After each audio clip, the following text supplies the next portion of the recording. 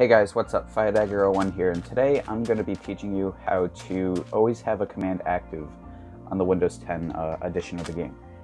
So first of all, you're going to have to get your command block. So /give @s command _block. So now we have our command block.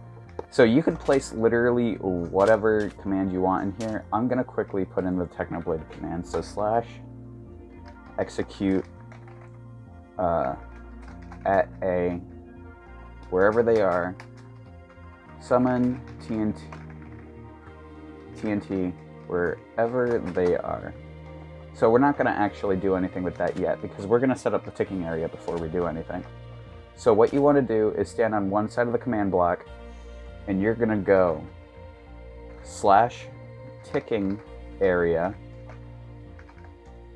add, and then you're going to put in 17 or whatever the coordinate is for you when you're standing here.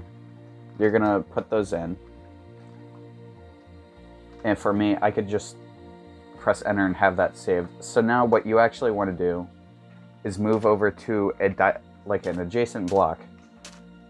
So right here, because it does its stuff in a square. So if you've taken any basic like math where you have like the X and Y coordinate planes, this is what we're doing. So now that we're, creative mode, am I right? Okay, so once we're here, we're gonna move right here because that creates a square. And what we're gonna do is we're gonna keep that, but then we're just gonna put in tildes because that represents our current location. So once we do that, there's a ticking area right here that's invisible to the player. But now, if we just activate this, and we create a command block, so I'm going to do it for every 150. So now, no matter how far away I get from this, it is always going to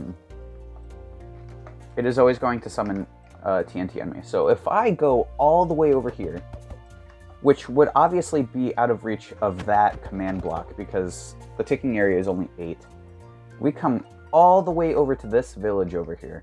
TNT is still going to be summoning on us. So this is a great update that they have done for the Windows 10 edition of the game. Also, this applies to Xbox, which I'm actually recording on right now. I just have a mouse and keyboard on it. And the Pocket Edition of the game, both on